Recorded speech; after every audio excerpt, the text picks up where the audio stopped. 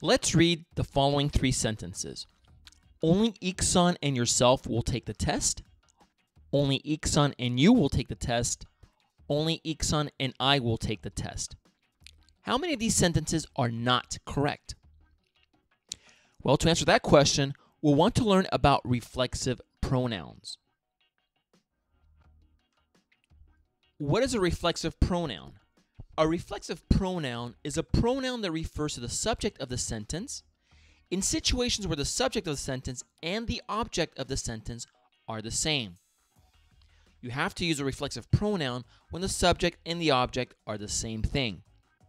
Reflexive pronouns are object pronouns, which means they show up in object position. Here's an example. The sentence, Elle is looking at herself in the mirror. What is the subject?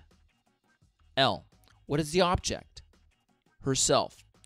Who is herself referring to? Herself is referring to Elle. The subject, Elle, and the object, herself, are the same person. Another sentence would be, I taught myself to play tennis. I is the subject and myself is the object, and both of these represent the same person. The subject and the object are the same. They're talking about me. Note, a reflexive pronoun can also be used as the object of a preposition. In the sentence, he studied by himself, the relative pronoun himself comes after the preposition by. Also, there's another use of reflexive pronouns, but we're focusing on the basics in this episode. The next thing I want to do is make a table of reflexive pronouns and understand when we use which one. Let's look at the singular subjects, I, you, he, she, and it. The reflexive pronoun for I is myself. The reflexive pronoun for you is yourself. For he, it's himself. For she, it's herself. For a thing, object, or animal, the reflexive pronoun is itself. These are all singular. When you see the ending self, it means just one, which means singular.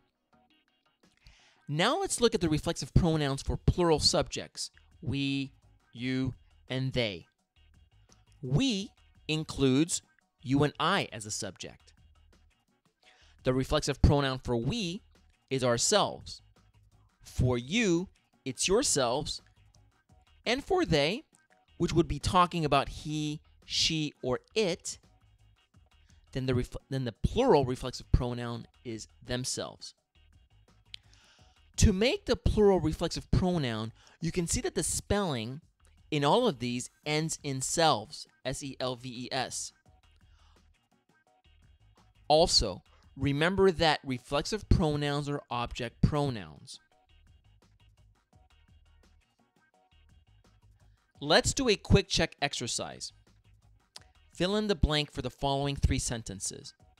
What reflexive pronoun should we use? I'll give you a couple of seconds. If you said myself, himself, and ourselves, then you got it right. Back to our first question. How many of these sentences are not correct? Only Iksan and I will take the test is correct because the pronoun I is in subject position. How about only Iksan and you will take the test? This one is also correct because you is also in subject position. However, the sentence only Iksan and yourself will take the test is not correct because yourself is a reflexive pronoun showing up in a subject position, but we learned that reflexive pronouns can only show up in object position.